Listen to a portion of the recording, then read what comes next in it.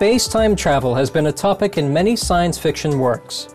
For example, in H.G. Wells's intriguing novel, The Time Machine, the hero journeys to different times in the future. In the science fiction movie Stargate, characters quickly travel through a wormhole or a structure that is a shortcut between space and time to different galaxies. And in the American TV series Star Trek Deep Space Nine, wormholes are used to transport people from the alpha quadrant of our galaxy to a remote gamma quadrant. Is space-time travel really possible? Let's now look at what scientists say about this fascinating phenomenon. In conventional terms, space is defined as having three dimensions, namely up-down, left-right, and backward-forward. Time, which progresses independently, constantly, and linearly forward, is added as the fourth dimension. In this model, light travels straight forward unless blocked or reflected by other objects. However, when an event occurs, it must occur in a certain place and at a certain time. Thus, events occurring in the physical universe must involve both time and space. Time cannot exist without space, and vice versa. This interconnected relationship is known as the space-time continuum. This model of space and time held true until Albert Einstein's introduction of his special and general theories of relativity. According to Einstein, time is not constant but is instead relative and elastic. People are affected by time differently depending on their speed and the gravity field they're in. When an object moves at a high speed, time slows down relative to that object, a phenomenon known as time dilation. Scientists in Germany and the United States have confirmed that time passes more slowly on the ground than it does on the top of a high building, meaning that gravity also slows down time. Einstein stated that the highest speed an object can travel is the speed of light. And because the relativistic mass of an object increases as its speed approaches that of light, the relativistic mass of the object is infinite at the speed of light and so cannot be accelerated further. Based on Einstein's general relativity theory, both space and time are flexible. They can fold and curve, which can bring two locations far away in space-time close to each other. When an object with mass is present in space-time, it causes space and time to bend or curve. To understand this space-time curvature better, let's imagine that two people are holding a bed sheet and stretching it tight. If a baseball is placed on the sheet, it will roll to the middle and cause a curvature in the sheet at that place. If a marble is placed on the edge of that same sheet, it will move toward the baseball due to this curvature, which in space-time is considered to be gravity. Now let's imagine that the sheet is folded over with a space between the top and bottom layers. If a curvature occurs on the top layer and another on the bottom layer at the corresponding site of and toward the curvature of the top layer, the two layers of the sheet may meet each other and form a shortcut bridge connecting the layers. This is how scientists think a wormhole might be formed in real space-time. Masses that give pressure to different parts of the universe could come together to form tunnels. In 1921, after analyzing the theory of general relativity in combination with electromagnetic field energy, German mathematician Hermann Weyl proposed the theory of wormholes, in which he called the structures handles of multiply connected space.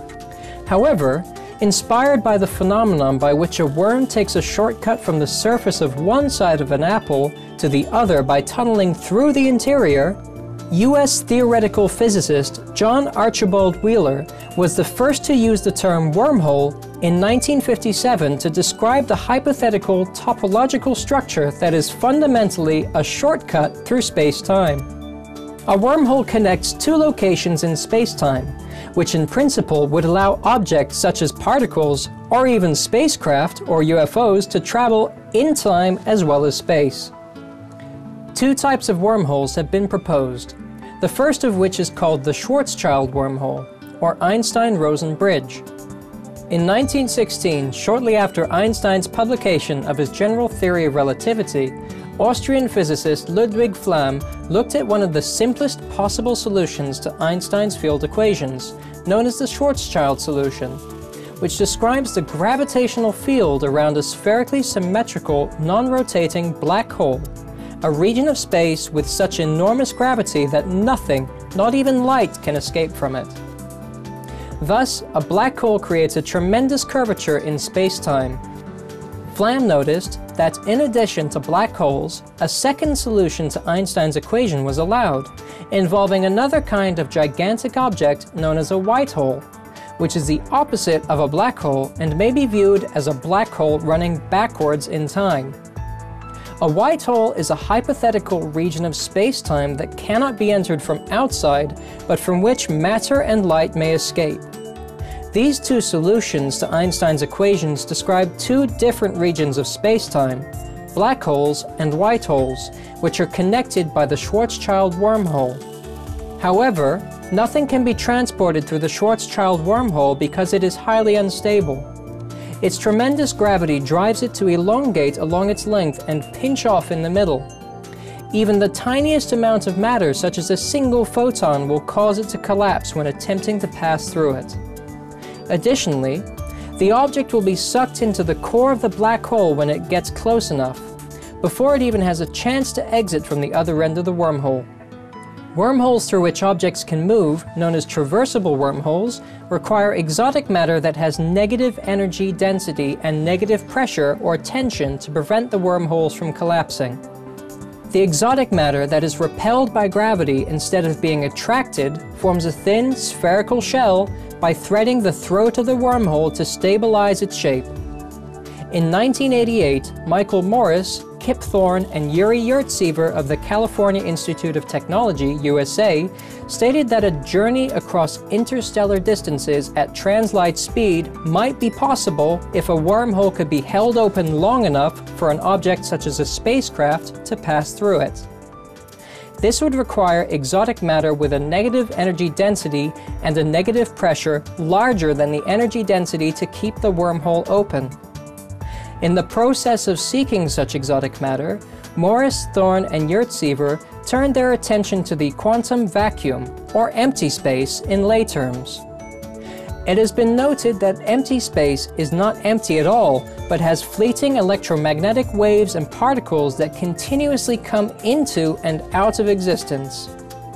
If two uncharged conducting plates are put in a quantum vacuum close to each other, only those electromagnetic waves whose wavelengths are a whole number of times of the gap should be counted when calculating the vacuum's energy. When the gap between the plates is reduced, fewer waves can contribute to the vacuum energy.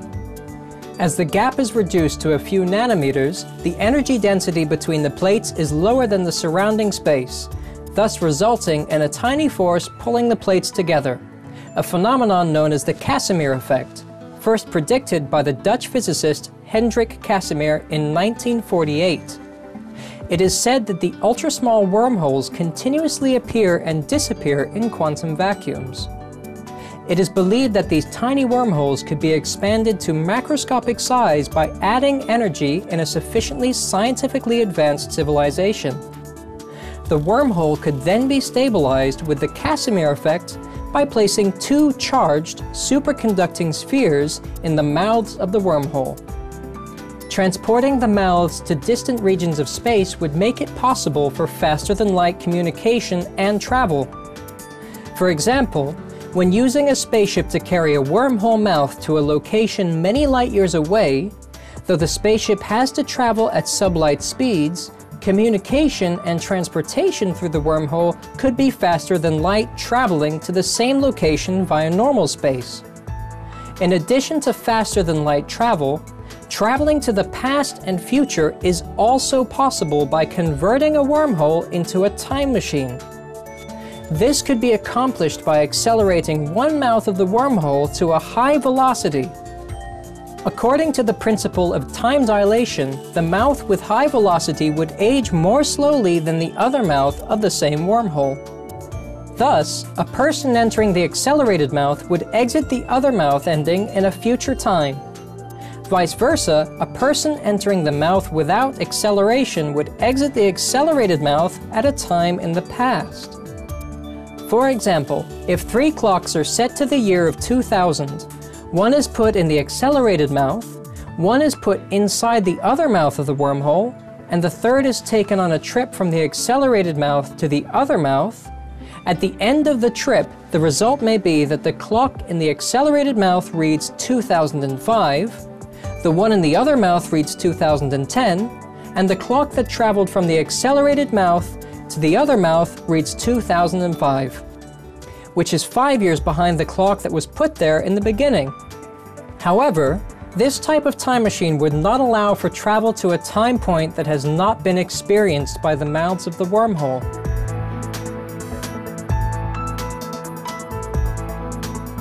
Though time travel and faster-than-light travel are still only scientific theories, researchers are taking it seriously in the belief that it could turn into scientific fact in the future. Traversable wormholes that allow for transportation of objects between locations in space-time of the same universe or between parallel universes are fascinating and powerful concepts. In an October 3, 2010 video conference with the Supreme Master television staff in Los Angeles, USA, Supreme Master Ching Hai discussed the topic of wormholes in response to a question about them. Are there locations on this planet where wormholes exist, where we can travel in between different dimensions or places in the universe? Sometimes we hear that UFOs can visit our planet via these so-called wormholes. Yes, these holes do exist. Yes, there's like portals connects between different dimensions. Yeah, if UFO go, it's quick through this way. Yeah, okay, like a universal highway, you know. Okay, for material means only. Yeah, for a spiritual portal, we have to practice the light and sound. Okay. Will people from our planet experience space-time travel in the near future? If so, where would we go on our voyages? These are some questions to contemplate the next time you gaze at the stars above on a clear night. Enterprising viewers, thank you for your company today on Science and Spirituality. Coming up next is Words of Wisdom after noteworthy news. May the light of love and blessing in the universe shine upon us all. For more details, please visit www.suprememastertv.com/SS